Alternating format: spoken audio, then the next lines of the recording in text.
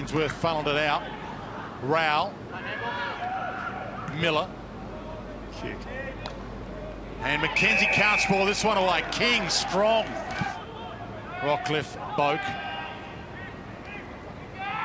Boak gets it back for the 1-2-3. And getting there late, but got there big time in the end was Georgiadis. So some pressure on Mitch to replicate Dad, but he can kick straight. Kicking is one of his tricks. And he slots his first ever goal in AFL footy. So Westhoff doing it to give Lycett a rest. No mark this time. Motlop, Crumb, run, kick, goal, superb. Good nice vision. Sidestep, absolutely. Brodie, caught. Good pressure. Oh, breaking through the tackles, Connor Rosey hands it to Marshall. Within range, struck it well, struck it beautifully. So they haven't played their absolute best and they're only 2 goals down. Rockcliffe's had plenty of it as well in this opening term. Bog out. Clever. You can't outsmart the old fox. Gray hands it to Ebert with ease. Training drill stuff.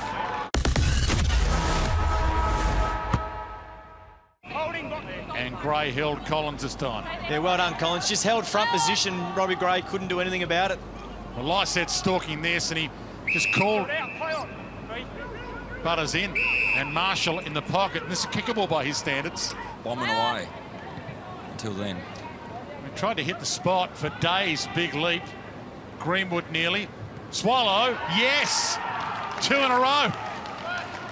Goes and retrieves it, backs himself in, and he pumps it inside 50. Gets plenty on it and holding.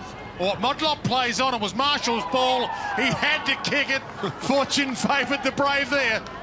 As a reward, and Ebert is away in a paddock. He's got Rosey short. Rosey's got Marshall in the pocket. Brilliant turn. He mesmerised them with the turn, and Marshall stayed free because of it. Greenwood. Cleary. Got a handball away. Gray tries to keep it running. Barreled front on. Hartlett knows he's got Burton. Made him wait for it. Burton sold them beautifully, and Ebert in the pocket. Burton rolled it off the deck. That was clever. Butters that was pokes clever. it. Absolutely. Showed some class there. Aim on. Good handball from Ebert as well. Hit him lace out on the run. Ball picked in Motlop's territory. Right in his wheelhouse, this kind of ball. Gave it to Connor Rosey. And here's Picasso with a brush. Had a metre on Bowes. Pye said he went. So he goes to Westhoff. Geez, they're working hard, Port Adelaide. You can just see a lot of tongues dragging or hanging out in the Gold Coast team. Hartlett blast that, plenty on it, and it might be home. Lukosius didn't touch it.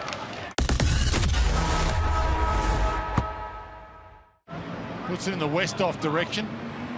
Crashed it down, and Powell-Pepper is off.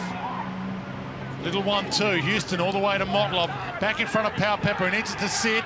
He took the contact, gave to Gray, and he bends it around to Ebert. Unselfish piece of perfection.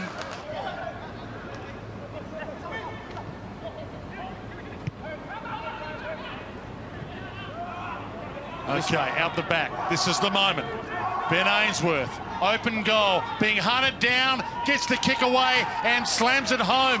And that's a really unfortunate situation for Hartlett, who needs a decent run. Yeah, not great news at all for Port Adelaide. He's just jogged off the ground. Wasn't in an enormous amount of distress, but held his quad and an obvious injury, only assessed for 10 seconds. Powell-Pepper now with an issue. Shoulder or elbow? Jared, you're the physiotherapist. I'd be going for the shoulder, Dwayne.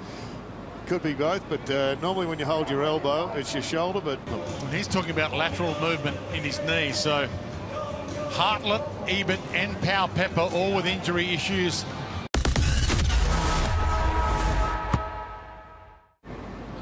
Weller missed it. Rosey, good drop step from Rockcliffe. Dersma, spear pass. Georgiadis has had a pretty good game. And he strolls through to the Hoff. Met hard by Swallow and maybe a little high.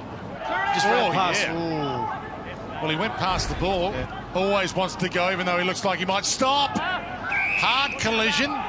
Free kick. Harris, you got the free. And was it a high collision? Harris, you got the free. Very brave going back with the ball. I understand Boat coming in and remonstrating, but there was nothing untoward about that contest.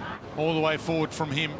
Westhoff as their second ruckman, all this in the absence of Charlie Dixon. And with each win more important than ever before in this shortened season,